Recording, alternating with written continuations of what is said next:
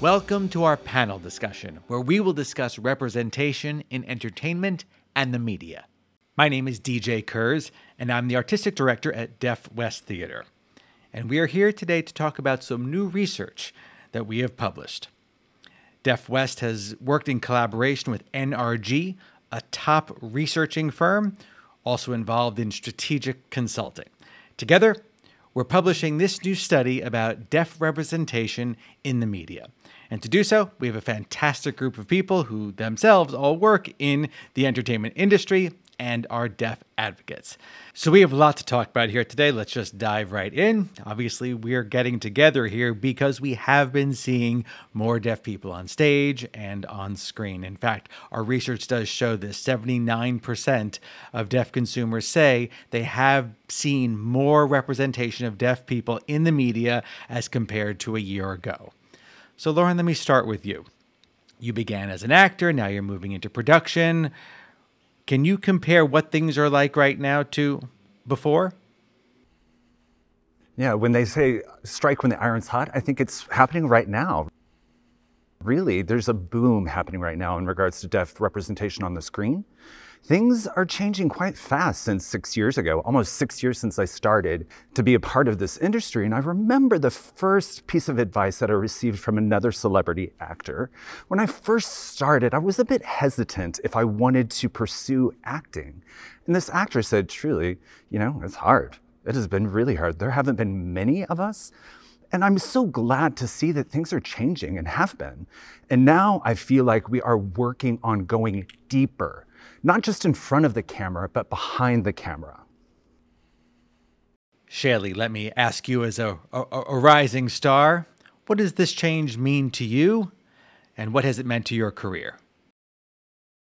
Yes, I do see an increase of deaf roles since I've been acting, but again, I would ask how many of these are a starring role? Or how many deaf actors have their own show, or where the story is centered around the deaf character? Or what about more deaf people behind the camera? I love acting, but would really like to see more pivotal roles available to deaf actors, and I guess other deaf actors would like that too. Daniel, of course, people know you from your role in CODA, and 66% of our deaf respondents said that CODA had a positive effect on the representation of deaf people in the media. So my question for you is, what do you think going forward can be done to increase that positive representation of deaf people in the media? Really, I'm so glad that CODA happened because it showed the world that deaf people aren't something to pity. The CODA movie showed that we have our own culture. It's a strong thing. In a deaf family's house, we're all so close together. And we had a CODA there who was a hearing child with deaf parents. And you could see the influence of that deaf family. And it was also cool. And it showed strong ASL, beautiful ASL with direction. So with the captions along with the visual ASL, let the audience see. It wasn't like hands were just flying over the screen. You could see the visual sign language and it hit the hearing audience. And that's what really sign language is about and what sign language means. And we were cast authentically. At first, CODA, when they started production, they planned to have hearing big name actors to act as deaf characters. But production said no, and it was a big fight. And then we finally hired authentic deaf actors and we made the movie and it's become successful and they won the Oscars. And it's really nice to show the world why it's so important to cast authentically. It's really a beautiful time. We are seeing more deaf people in the media, but the research is actually showing something very important, that when it comes to deaf people on stage and on screen, we are not really reflecting the full diversity of the deaf community. We are incredibly diverse in terms of race, in terms of ethnicity, in terms of socioeconomic status, in terms of how we communicate with each other and with hearing people. For example, our study actually showed that in the United States, hearing people were more than twice as likely to see a white deaf person represented in the media than a deaf person of color. So, Raven, let me ask you this. You, of course, appear as a contestant on the reality show, The Circle. Let me ask you, what is your view of all this? How can we do better? How can we better show the true diversity of deaf people in the media? Watching the show, I didn't see, specifically for that game show, I didn't see anyone that looked like me, as a deaf person or as a Black deaf woman. And many times when we look at these TV shows, these reality game shows, they're already created to not be accessible to the deaf community. And that's because they're not thinking about us, to be honest. When they're making these games and planning out the shows, we are not who they have in mind to be a cast member. So it's not that these shows can't be accessible. It just requires willingness and creativity and accepting of feedback. Raven, I'm just going to come back to you for one other specific question here. This is about your experience before you were even on the circle, just as a deaf person, seeing deaf people portrayed on screen. How can we better show the full diversity of our community? When I'm watching, and this is just me, but when I'm watching a deaf person on the screen, typically the storyline is about them being deaf. And I feel that you can't normalize something if it's not made normal. Like, it should just be fine to watch a game show, a dating show, or whatever, and seeing someone there that's deaf. Are they there because they're deaf? No, they're there because they're in a competition and want to win money, just like their hearing counterparts are on the show for. And so I think that when we have deaf people on the screen and we see their storyline being about them struggling to lip read or struggling in whatever it may be, that it's feeding into the misconceptions that are already fed to our communities, that we have these boring lives and stay home, when we don't. We party, we sing, we dance, we act, we are in these competition shows, right? We flirt, we do all of that just like everyone else. And so we always see hearing people do that. Now it's time to show that disabled people do the same thing. And that would help people break down their misconceptions that they have learned all of their lives. And so if we continue to show that narrative on the screen, it'll continue to feed that misconception that they have about us. If you don't mind, I would like to add on in terms of what you were just saying in regards to how the reality shows portray people or how deaf people can be. I feel like reality shows are almost like a gateway, truly a gateway. And I feel like since Niall DeMarco entered into that space on America's Next Top Model, that was a gateway. It opened the floodgates. It opened up the world of deaf people. And then people at home started watching and becoming quite curious, because reality TV is about the real world, so to speak. And to see people like yourself there in that space, that's where we see that breakthrough happens, like who that first trans person is, who that first deaf person, deaf Black person, so on and so forth. And I think it's really important to feel that that actually, leads on to different things, whether it's TV, movies. And if not, and you now being a part of that, you're opening a lot more doors for those other people.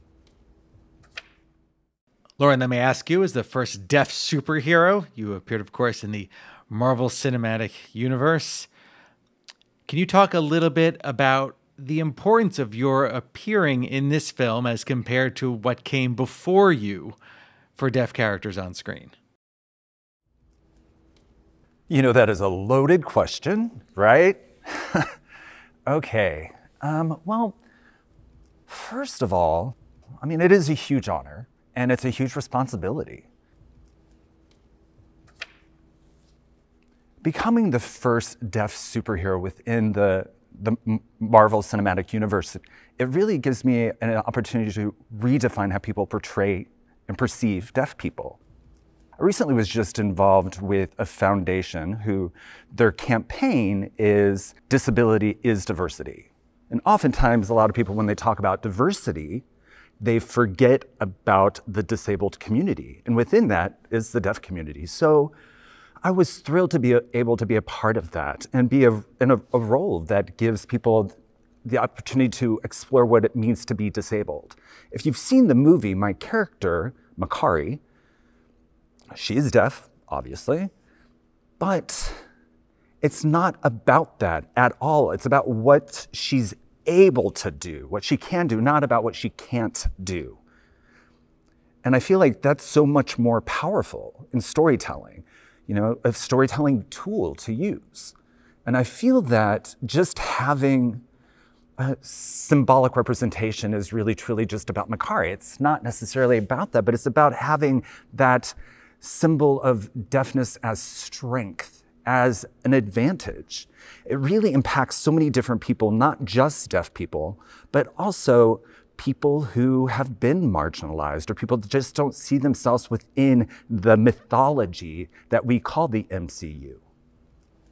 Jessica. Yes, you. All right, bring it on. So, deaf people communicate in diverse ways, and you use your platform to really focus on this. Can you talk a little bit about why this is so important for you and for other people to understand? Well, there are already a lot of assumptions out there about us, and growing up, I had to experience those firsthand. Everyone assumed that I could hear everything, or because I wore hearing aids, I could lip read anyone, or they automatically assumed that because I was deaf, I would sign. But if they knew my background, they would know that I grew up speaking like a hearing person, really. I could fake it, and it was a hard, tough journey for me growing up. So later in my life, I decided to share my stories and came to this realization that, wow, our deaf community is incredibly diverse, which I didn't really know. As I began to understand, I wanted to share this information with others, that our community at its heart is so diverse. And for me, this is so important because the more we all have access to sharing and showing our life stories, our diversity, our varied backgrounds in film or television or whatever medium it may be, the more that we can dispel these myths that people have. It just comes down to that people are not exposed enough. For example, if you look at us as a panel today, we all sign so differently. But the audience out there watching may assume that our signing, our grammar, our sign choices and style are the same. That means they don't have adequate exposure. They think sign language is moving hands and they don't recognize its linguistic diversity, or even know that sign language is not universal. There's Mexican Sign Language, British Sign Language, American Sign Language. So I'd really love, ultimately, to see exposure of this diversity of the community out there because it's beautiful. Yeah, it's beautiful. So, to date, when we look at representations of deaf people in the media, the research is showing what we're really not seeing very much of is deaf people in video games, books, live shows, and in genres like science fiction and in animation. We just aren't seeing as many deaf people there as we are in other forms of media and other genres. So Shaylee, let me ask you, as someone who's been involved in an animated show, and actually you were credited as the first deaf voiceover artist in your show, which is very cool. Can you tell us a little bit about all of this and why it's important to find deaf people in other forms of media and genres? Well, when I was in the movie Noelle, I was only 8 years old, and that was my first acting job, and I really fell in love with it at the time. But looking back, I really questioned if I could continue acting, because growing up, I never saw young deaf kids like me on screen. So I think it's very important that there's more representation of young deaf people in children's TV, shows, or movies, because child audiences out there are more open, receptive, and welcoming. If they see deaf children are a part of our world, they will realize there's nothing wrong with being deaf. And through this representation, audiences will see that deaf children have many different interests and like different genres, and have preferences for movies or TV shows. So I think it's really important to have a few deaf characters in every genre, because then everyone's varied interests would be represented, right? I definitely agree with what you just said. It's very important that we actually see that diversity within the deaf characters that we see in the media. And I also feel that part of that comes from the deaf community itself, feeling like we want to see themselves. And oftentimes in the past, I've seen how the community responds to that content that they see. And many times in the past, there's a mixture of pride and disappointment. A lot of them say, that's not me on the screen. But, you know, we don't really think that the real problem is the actor's choice in the way that they sign or the way that the director chooses and how they sign and representation itself. But the problem is there not enough content. Exactly. There just needs to be more content. As you said earlier, we need more deaf representation in every genre, in different kinds of representation. And the more that we see and the more representation that we see, the more acceptance we will see of diversity within the deaf community. All the responsibility cannot be put on one film, right? One deaf character cannot represent the entirety of the deaf experience. I think it's helpful to look at it from the perspective of other marginalized communities and the films that they make. I'm part of the queer community, and when you look at queer cinema, it's all been the same story of white people coming out for years. But there's so much more to it. Right? We have BIPOC stories, Black queer stories, stories about different topics that are not just about coming out, stories about family, stories about everything.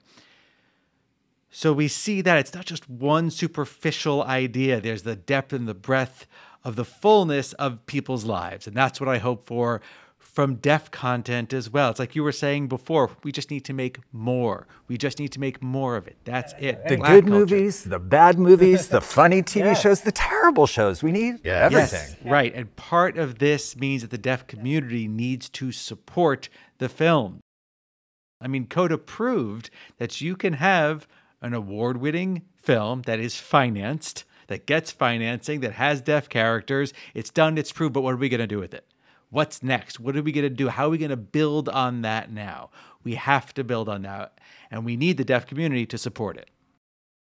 It's also about starting at the top. And, you know, we have to go all the way up the top. Up to that table where, you know, now I have a seat at that table, you know, around with those typical white men that make those executive decisions, those hearing white men.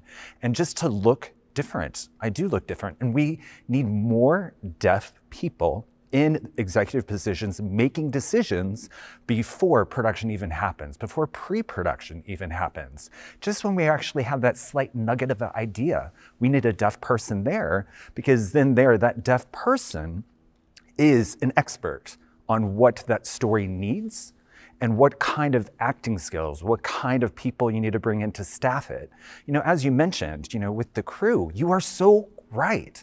You know, Hollywood has that, you know, inclusive writer, and they have had that since 2016, I believe. And that writer says that actors who sign on can require and request 50%, at least 50% of the crew is diverse. And it's not exactly happening thus far. And how many of those crew members are deaf? So now, my personal experience as one of the executive producers, you know, is eye-opening, truly, and it's terrifying. You know, who we actually reached out to for support and, you know, experts and get insight as, you know, deaf executive producers, there are not many out there. I haven't seen any, and I'm stepping in truly blind. And I'm going through this and trying my best. And I'm learning along the way. And I think it's really important that people who find themselves to be the first or the only or one of a few get together and share those experiences, information, and insight, advice authentically. Because that's how we can grow and assure that there are authentic, you know, stories being told on TV and also on the screen. We've been talking about representation on screen, but we also need to look behind the scenes on the technical side of things. And we did this in our research. We talked about the barriers to entry for employment, and 73% of our respondents did say that that was a big issue for them.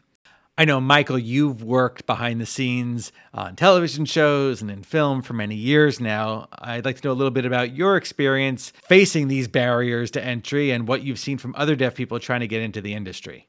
I would say that in general, there is a career ladder in Hollywood, right? For each department, right? Each department has a production assistant, a PA at the bottom of that ladder. And if you're not hiring a deaf PA, then deaf people aren't really going to have a way to climb that ladder, right? You need to start from the bottom in this job. And so we need to figure out how we can better accommodate deaf production assistants throughout Hollywood.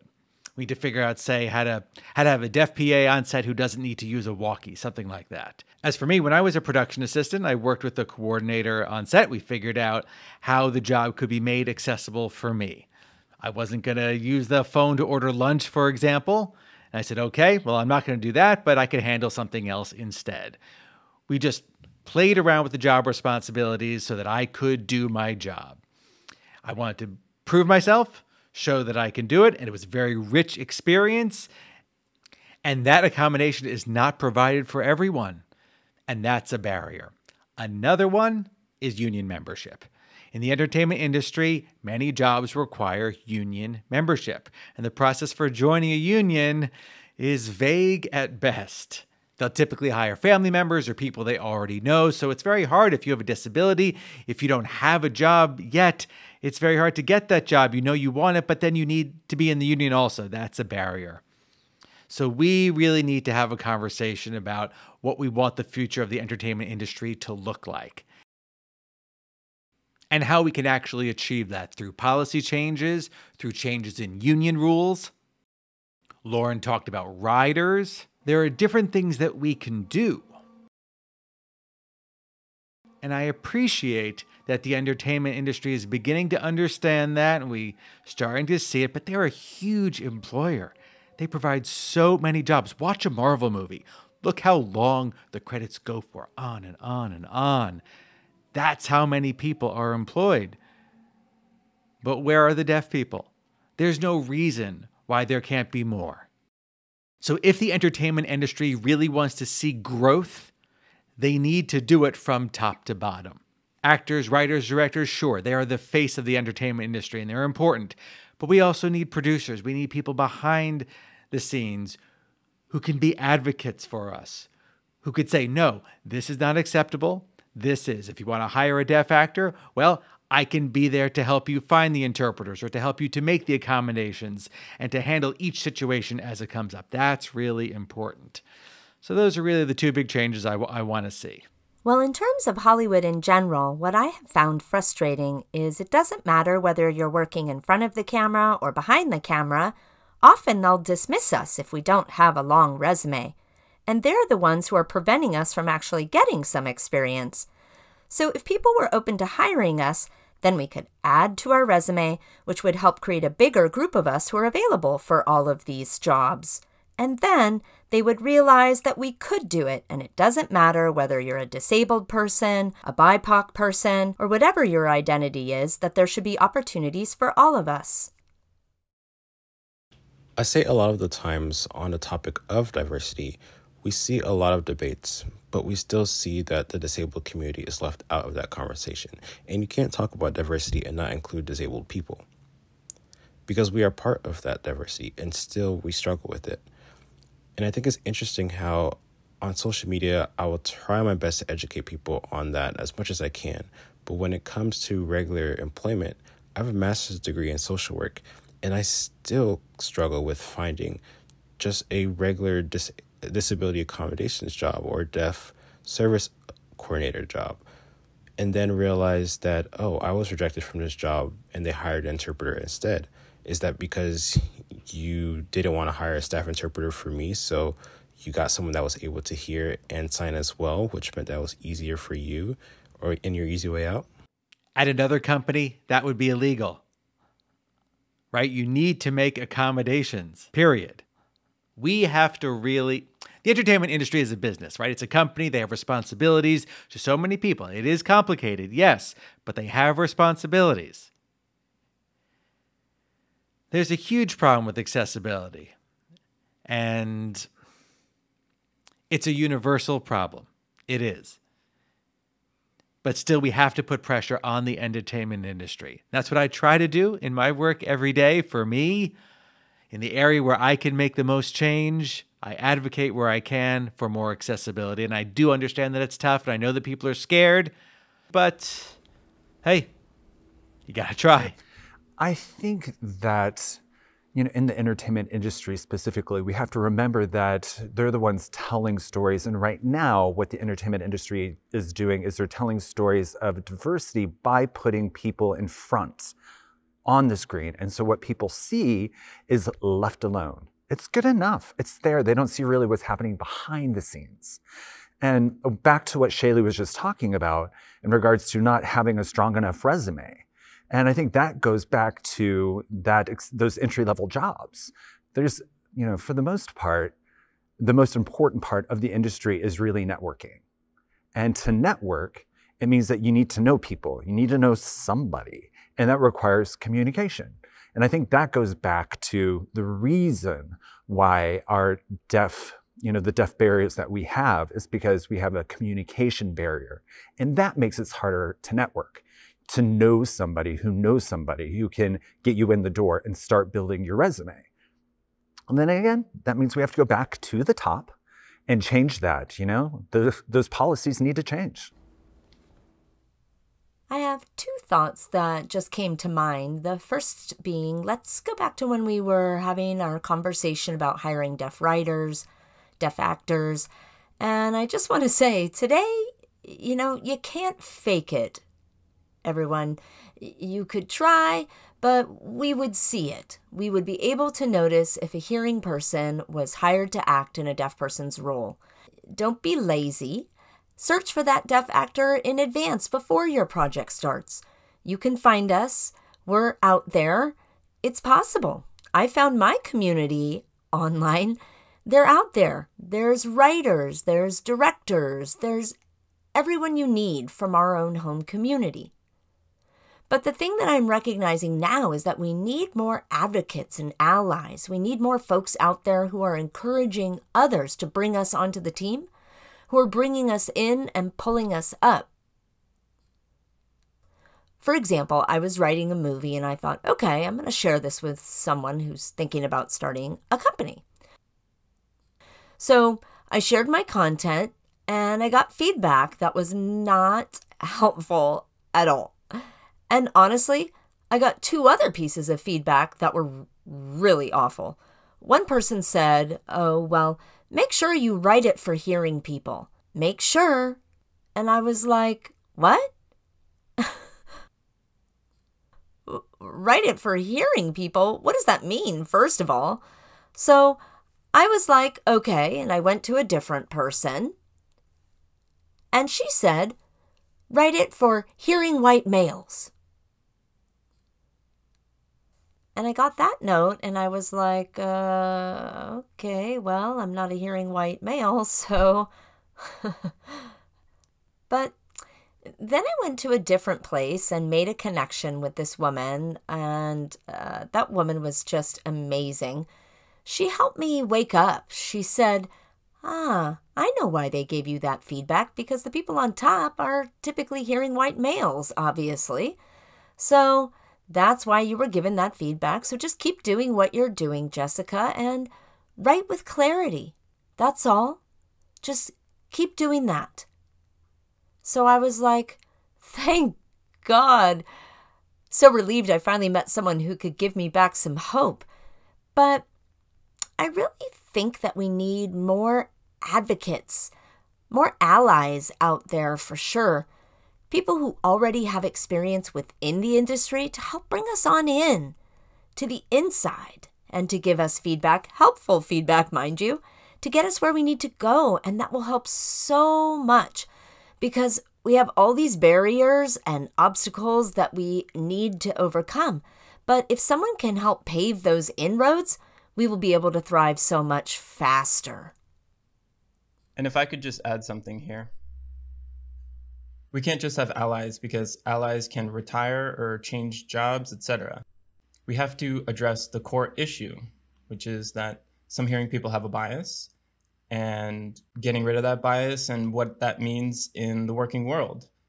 We have to add structure because the issue with an unstructured environment is that it typically leans towards the hearing person's decision.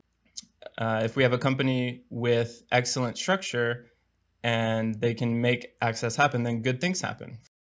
For example, I live in Washington, D.C., and the federal government is very good at providing this. They're not perfect, but you can go through the appropriate channels to get the access you need. For the entertainment industry, it's more unstructured. To your point, a production assistant, how do you give structure to that when it's not there to begin with? If an everyday organization has the structure there and they can get every person involved, then that works. It can't be individual. For example, there's a movie called Zootopia, and it shows inclusion of all the animals of different shapes and sizes. And that's the goal of the company, is to be inclusive of all people, including people with disabilities. So we all work in the entertainment industry, but we are also all consumers. And we do all face issues when it comes to accessibility. So Raven, let me ask you, you are a performer, you're on social media, and you're a deaf advocate. So let me ask, what does accessibility mean to you? Good question. True accessibility is not a one-size-fits-all. What's an accommodation for me might not be an accommodation for all of you here in this space. And when it comes to the ADA, it can be pretty vague, and it has a lot of loopholes in it. Because I can say I need an ASL interpreter, and the response could be, no, we'll give you captions, you're good. No, I said I need an ASL interpreter, because when it comes to the vocabulary English, I do not got it. I'll be like asking someone, what does this mean? Or pulling up a dictionary quick, fast, and in a hurry to look up the meaning of something. And so when a person asks for a certain accommodation, follow it. And it can't even just be superficially just having an ASL interpreter, because that was one of the main reasons I had picked for Black ASL interpreters to come with me on the show. Because it was deeper than just the ability to sign and voice ASL. It had to do with culture, AAVE, how I signed, and how I spoke and used my body language and expressed my language. And so if I just had a random ASL interpreter, the way that everything that you saw on the show and how smooth it was would not have been that same way. Did they understand me? No, if I say girl, it better be like, girl. No, I'm not saying it in a regular way. I want you to voice it, and I want the captions to reflect me saying, girl, right? And I want that attitude there. And so that's what I mean when it comes to accessibility. What that person needs has to be followed. Because it could be about culture. Like, let's use religion as an example. If we're talking about a Christian Baptist person, you wouldn't want a Jewish interpreter there, or someone who's a Buddhist. It would have to be someone that specifically matches that need. If we're talking about a social worker and we have an interpreter who only knows certain things about the science field, right? So that has to be very specific. And when people are watching the show, you can definitely see the impact it has on having an interpreter there the way that I had it. Because I see a lot of people say that the way that I show my body language and how I sign, the words that they hear matches. And I literally heard someone say that, Raven, it felt like I was listening to you actually saying it. And for me, that was access. Yes, I've had the same experience with interpreters, and I'm unsure if they're really a good fit for me or understand what I'm saying. For example, I like to joke around a lot, but sometimes the interpreter will deliver it with this flat voice, and people are like, wait, is she joking? Is she not? They're unsure. We're all confused, and it makes me freeze up in the moment, and it becomes such an awkward situation. It's like, yeah, I was trying to tell a joke. And I think it was about 2020, I believe, my mom and I posted a video about our frustrations with Instagram and the platform not providing captioning. In fact, a lot of deaf people were frustrated with Instagram and their lack of accessibility. Like if I wanted to watch my favorite social media influencer or my favorite actor, and their posts are in spoken English, I couldn't understand what they were saying. But then finally, Instagram added captions, and that was because we had to push the issue and ask for it. So why didn't they think of access in the first place? I think that's a really important point too. Shaylee, you work in film, you're very active on social media and Instagram and on YouTube. From your perspective, how does social media benefit the deaf community? Well, whether it's a movie, television show, any medium, typically the people who are writing and revising the scripts and making decisions are hearing people based on their biases, their thoughts, and opinions. It's not really their place to tell stories and represent deaf people because they have never experienced deaf people's frustrations or setbacks. So why social media is so beneficial and different for the deaf community is deaf creators are in charge. We make decisions about our content, so there's no middle person, no filters. We can decide whatever we want to post or share or comment. We can create whatever we want. And that's why I really love social media, as it creates access to our very diverse deaf community. Yeah, and you were just talking about hearing people are responsible for that editing purposes. My husband also is a part of this industry. You know, his title is still to be determined. But he works as a consultant, as a producer. And one thing, you know, this recent project, who's really focusing in on advocating for backtrack translation. The problem that we tend to have with deaf representation on the screen thus far is the actors sign their lines that they have in the script, and there's a translation happening from what's on English in the script into American Sign Language. And then the subtitles follow the original script, and it doesn't always work. So my husband really emphasizes the importance of watching the ASL and back translate it into English, which is subtitled more smoothly. It's more seamless that way. And he really brought that back because we need more deaf people who work behind the camera, you know, in the editing room, working on subtitles, being a producer. In our survey, we asked people about obstacles, and we found that live entertainment provided the biggest barriers. There was stand-up comedy, live theater, and also actually captioning for films. So, Erik, let me ask you, as an advocate, what obstacles have you faced, and how do you think we could break down these barriers? I feel that these are two different categories. For movie screenings, maybe you saw in the press that Marlee Matlin was a juror on a jury for Sundance, and she was trying to see a movie with closed captions, and the device failed. It wasn't the filmmaker's fault. It was the fault of the organizers who didn't make sure that they were functioning devices. I think with movies in general, technically it's easy. Typically, movies already have captions available. Most movies do. It's mainstream. But when it has to be turned on, the closed captioning devices need to be maintained, and that's complicated work. We don't have technicians at every movie theater taking care of the devices, so the problem is ingrained. For live, that's a different beast. Getting interpreters and everything, there's a longer communication process. For example, 2 days ago, I have a metalworking group of friends, and they were fighting to get an interpreter for this 3-hour thing, but they failed. They weren't willing due to cost. And I think that's the challenge with live organizations or organizations that do live events. They feel very cost conscious, too cost conscious, you know, and they don't know how to navigate that and get the access that's needed. They don't know the other options like pro bono interpreting, getting someone to, you know, provide a script of what to do, how to provide access for people in live events. It's available, but it takes a lot more work, and every show is unique.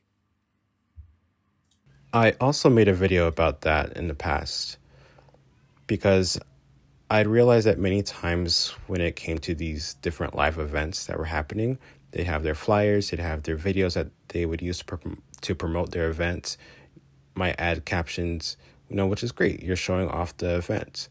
But they should also be adding a contact person, because if I want to request an interpreter, who do I reach out to?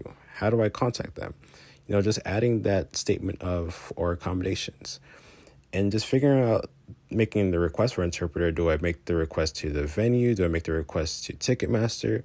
who am I supposed to reach out to? I contact one person. They tell me, oh, we don't handle that. This person does. I ask them. They say, we don't handle that. Ask this person. I ask that person. They say, oh, we don't provide interpreters. We'll give you captions. And they think, well, oh, we're not going to provide interpreters because deaf people don't show up. Well, no, deaf people don't show up because you're not providing that access. And so if I'm watching you make a video promoting your event without captions, how will I know? And, I want to go, but you're not providing access. Do I want to go through that struggle? No, I'll just drop it and not go. So you don't see deaf people there because it's not accessible. It's not that we don't want to or that we're not interested. Yeah, a while ago, you were asking about what really does accessibility look like. And I think that makes me think about how accessibility truly requires honest conversations. And I feel like that's what's happening right now in the acting world, on Broadway specifically.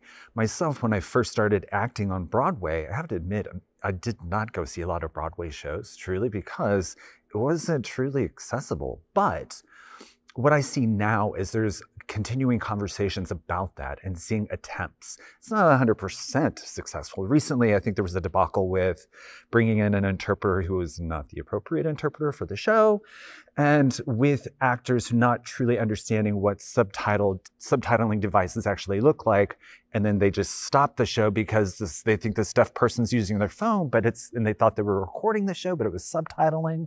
So there's a long way to go, truly, in regards to the theatrical experiences. But I think what the most important thing is that conversations are happening now, and that should lead to change. We've been talking about representation and diversity. I want to take some time here at the end to think a little bit about the future. 63% of the deaf respondents in our survey says that they believe that Hollywood does perpetuate negative stereotypes about deaf people. So Shaylee, you represent the future here. Let me ask you, how can we start to do better? How can we get on the right path when it comes to deaf people and getting rid of these negative stereotypes that we see? How can we change things for the better? Well, as an actor, I am often cast as a sweet, innocent girl, sometimes with a little sass, but I have felt frustrated with these casting choices. It's great to have roles, but it does seem a bit of a stereotype. It might seem like not a problem, but then the audience starts to think, well, what's so interesting about these deaf characters? I've met a lot of deaf people, and not everyone's sweet and innocent. Some are and some aren't. You never know. But in terms of the Hollywood screen, there are 3 big stereotypes I'd like to see removed. First is lip reading. There's this myth that we can magically read everyone's lips, and it's so frustrating. It's like, no, we can't. Personally, I can't lip read at all. There's maybe a 1 or 2% chance that I'm able to catch what's being said, especially if I'm used to someone's mouth movement patterns, but most of the time I can't. In terms of working with hearing co-actors in the script, I have to memorize the other actors' lines because I want to be prepared for the scenes with dialogue to turn takes smoothly. The second stereotype is that deaf people are often depicted communicating with animals, which is not true. We use our language, American Sign Language, to communicate with one another, where animals communicate in their own way. The third stereotype is we often see deaf people depicted all alone. Through the entire movie or show, they're by themselves. And when I see this, I'm like, no. In my experience, deaf people love being around each other and will talk and talk as long as we can. If we're supposed to leave at 6:30, we'll still be there at 7 and way later, having fun, playing with our friends, and talking. So how to make changes in media is to stay away from these stereotypes by hiring more deaf producers, more deaf writers, more deaf people behind the camera, and of course, more deaf actors. So I think all of those points are key. In our survey, 83% of deaf people said they needed to see more deaf people work behind the scenes in the entertainment industry. Michael, let me ask you, what role do audiences play? Do governments play? Do producers play? What can they do to provide more access and open more doors for deaf people in the industry? Governments need to close the loopholes. It's like I was saying before. The ADA was developed for television and cable. That's it. Not the internet, not streaming. There are laws that require captioning, but that's for broadcast television. They don't apply to streamers. And so that's one big change we need to see. We need to see an update in these laws to understand and include new technology. When it comes to audiences, our support comes in the form of buying tickets. We have to go see movies featuring people with disabilities, right? Many producers say, oh, we need to write for white audiences because they assume that all the money is coming from white people going to see movies. They're the ones with the money, right? But that's not true. I mean, one of the most profitable franchises, right, is Fast and the Furious. There aren't white people in that. Not in the lead roles. That was unexpected, right? People thought no one's going to come see these films, but obviously people did. They made a fortune. And that proves that you can do it. Not just white content will be successful. Coda proved that you could tell stories about deaf people that could win awards and earn money. So that's one thing audiences can do. If you were to do a survey and ask people, what do you want to see in films? They're going to say they want to see diversity. But as a white cis male with power, are you really using your power to say, I want to see more movies with people with disabilities, with wheelchair users, like that? Producers need to be familiar with, let me see how to say this. They don't need to just understand the deaf experience, but they need to be familiar with it. They need to have spent some time with deaf people. That's what's important. You can't just say, oh, we're going to hire a bunch of consultants and that'll get us there. Like, we've got a deaf character? No problem. We got a bunch of consultants. We're good. Oh, no. We need to be honest, right? If you want change, if we want to see diversity, we need to hire a more diverse group of production assistants, more people at the entry level. We have to. If the union is serious about diversity, they need to have a more diverse membership. They need to find ways of reaching out to new people. If they say they want to make a change, they got to prove it. We have enough examples of successful deaf content, right? So now we need to see what happens next. What's the next step? It's been proven. That's done. Now we need to move on from it. Right. We need to build on the work that deaf actors have done, that deaf writers have done, that everyone has done up until this point. We need to see what's next. Daniel, you've opened a lot of doors. What role do you want to play? What stories do you want to tell moving forward? What is your vision of deaf representation on stage and screen?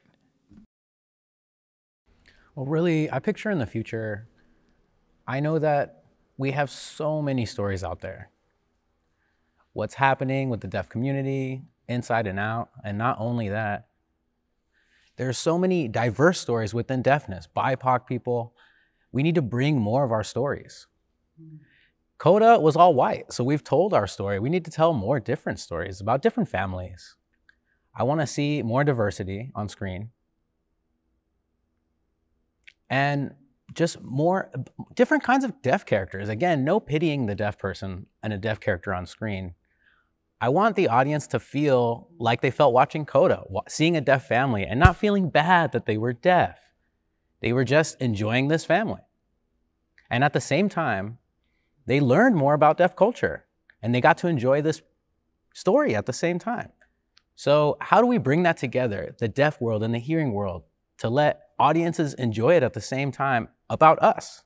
So I want to see more content there. Jessica, you were involved in our survey and you said something really interesting. It was very powerful. You said that we should be relieved of the burden of creating accessibility. Can you tell us a little more about that and how you see that happening moving forward? Yes. Now, what I meant by that is that people need to realize most frequently, and I'm sure everyone here on the panel's experienced it, but when we enter a space that's dominated by hearing folks, we typically are the first deaf person that these hearing people have ever met, which means we are then obligated to explain how to communicate with us, where to find an interpreter. and a whole host of other issues that we educate the hearing person on about how to make sure that the interpreter is a good fit for us, to make sure that things are captioned. I mean, there's so much educating that takes place, when really what we should be able to do is focusing on what we're good at and why we're there, to write, to act, or direct, or whatever our role and function is in that space. But oftentimes what we end up doing is educating and reminding, right? Sometimes we have to remind them of what we've educated them about. And that takes a lot of work, and it takes a lot of mental energy. So my suggestion would be, why do we not prepare in advance for these things? Why don't we already have interpreters at the live show? You know, why don't we just provide it? Why is the captioning just not automatically provided? I'm sure all of you have experienced this as well in your past, but I've missed out on plenty of an opportunity because I didn't have the energy to self-advocate again. I was too tired. You know, I was too frustrated. I didn't have the time to go through the basic education of what it means to work with a deaf person again. And sometimes it feels like we're born to become teachers to hearing folks that we never signed up to be a teacher for. So it's exhausting. And I'll do it. I'll do it for the community. I'll do it. But at the same time, I just need a break from it sometimes. So why not prepare in advance? Not at the moment the deaf person's been cast. That's when you're trying to figure it all out. No, do it proactively. Do it now. Assemble your team of interpreters now, or figure out how you're going to provide the captioning now before we get to the job site. Because when people surprise me and they already have the accommodation there, it's magical, it's inspirational, and I finally feel welcome. You know, it's like, just welcome us, everybody. It's real simple.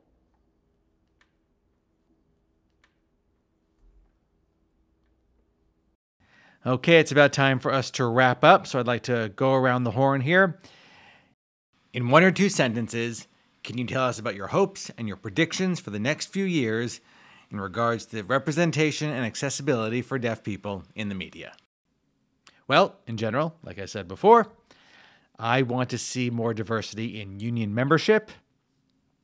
I want to see other deaf people, anyone, set designers, anyone in my office. That's it. That's what I want. I want more deaf people in my place of business. I'm really happy to see all of you here sharing your stories. And I think it's important for all of us and for people who might be watching this to understand and strongly believe that we belong here. We have the right to occupy this space. This is ours. There's no way to feel, we don't need to feel lucky or grateful to be where we are right now. Really, I want to thank everyone here and thank you for making this happen. I love seeing the connection we've all built and how we understand. And I always have to remind myself that we experience oppression through different ways. And at the same time, I have to understand that they don't see deaf people this often. No one does. It's rare for deaf people to be out there and to get together. So the world needs to understand what we're doing and what we've gone through. And they need to relate to us more so we can partner up and have fun in the future. I've learned so much just from being here on this panel already. And I want more of these conversations to happen with deaf people.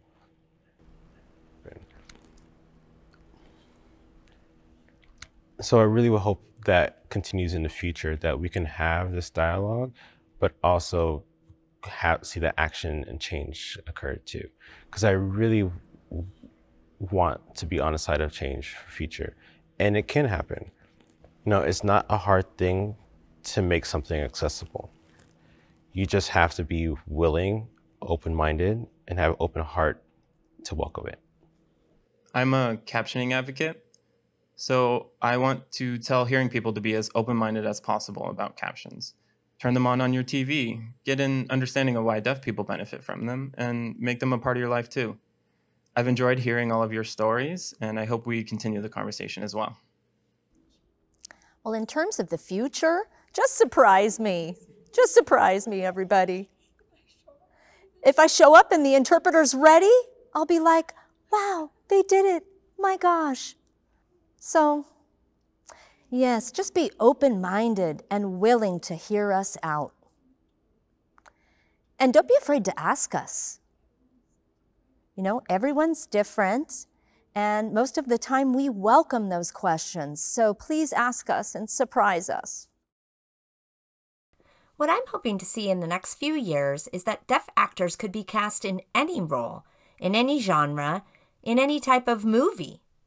My biggest dream is to play Rapunzel in a live-action Tangled, because both of us are adventurous, eager, sweet and smart, brave, and curious. I can relate to the character being locked in a tower, deprived of her freedom by Mother Gothel, who won't let her out. I feel that some hearing people can be like that, telling me I can't have those roles because I can't hear, which seems so unfair. Imagine if I was out of the tower and free. It's amazing how many possibilities one story could have, right? So I also enjoyed all of your comments today, and it was nice to meet everybody.